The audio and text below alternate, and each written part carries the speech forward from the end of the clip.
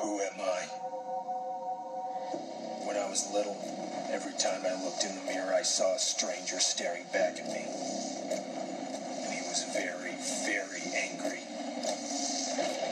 What could I do with all this anger? Hot, vibrating electricity with no place to ground it. I just finished watching episode 2 of HBO's critically acclaimed Watchmen, and I have tons of questions which I narrowed down into these 7 big questions. Starting off with number 1, who the hell was this? Who saved Will Reeves in the end? This huge magnet thing that lifted him off from the ground to somewhere. Who do you guys think was that? Could that be Will's team or his men? I mean, he's a guy who looks like he has resources, rich and powerful and all that, and who would have something like that huge magnet thing.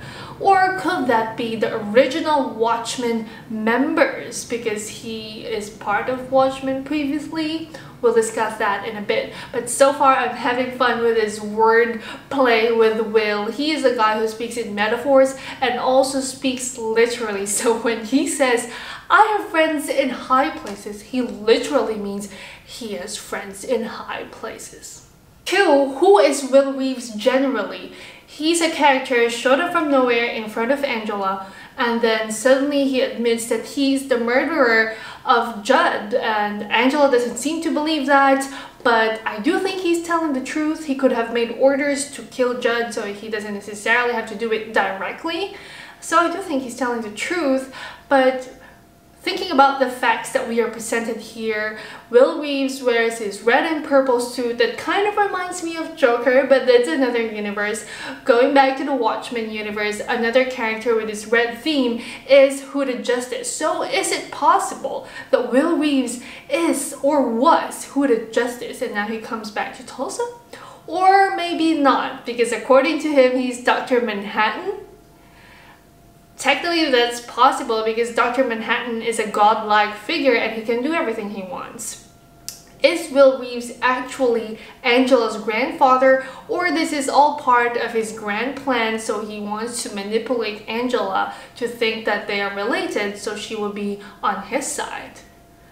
Well, we all assume that Will Reeves is the kid in the premiere episode who picked up that letter, watch over this kid. But what happens to that kid afterwards? How did he grow up? And more importantly, where is that baby that the young kid picked up? Who did that baby grow up to be?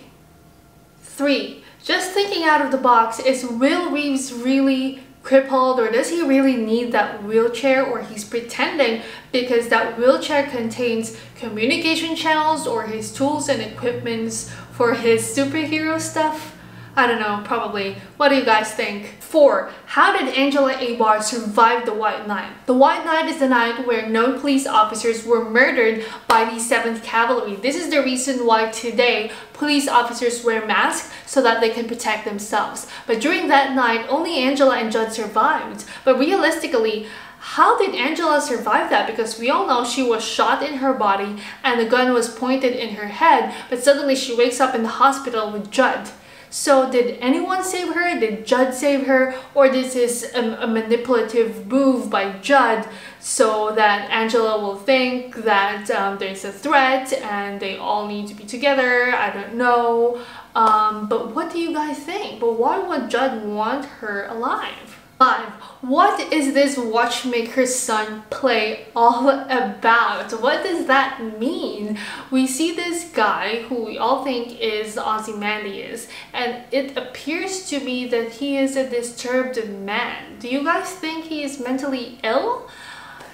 I mean, he used his servants for as characters for his play, as actors for his play, and later on we find that he's burning his servants alive, but those are clone servants, so he has been cloning his servants. Now I'm not even sure if his original servants are actual people or those are clones. Is he living with a bunch of clones in his big estate, or what is going on in here? It appears that he is going to be the villain in the show, but the question is, how is he going to do that? He's known to be the smartest person in the world, and some fan theories suggest that he is going to recreate Dr. Manhattan, which I think is super possible. In the last Watchmen movie, he was able to recreate Dr. Manhattan's power, so why couldn't he do it this time? Full blast, recreate Dr. Manhattan. 6. Did Judd fake his own death? I know, he's presumably dead right now, but you guys remember the TV show that the characters were watching in Watchmen, American Hero Story? They're telling the story of this guy, Circus Strongman, and Circus Strongman faked his own death so that people would stop looking for him. And as that show was ending, they gradually transferred the scene into Angela going into Judd's party, like funeral, not really a funeral party, but they're having some people over because of Judd's death. So somehow it feels like it's connected and it's trying to give us a clue.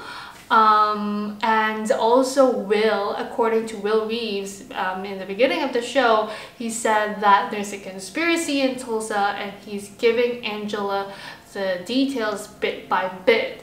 And what does that mean? We see Judd hang in the tree with Will Reeves. So what does that symbolize? What is the clue in there? It might be that they are working together, Judd and Will Reeves, and Judd is actually alive. 7. What's up with this TV show in the TV show American Hero Story? It feels so much like a callback to Game of Thrones Season 8, Episode 2, where Podrick was singing Jenny's song, where it feels like the song was narrating what's gonna happen within that episode or within the whole entire show. It's like a big Easter egg. What do you guys think about that? That sums up our video for today. If you guys know the answers to any of my questions, please put it in the comments below, or if you have more questions, please put it there too, and I will see you next time.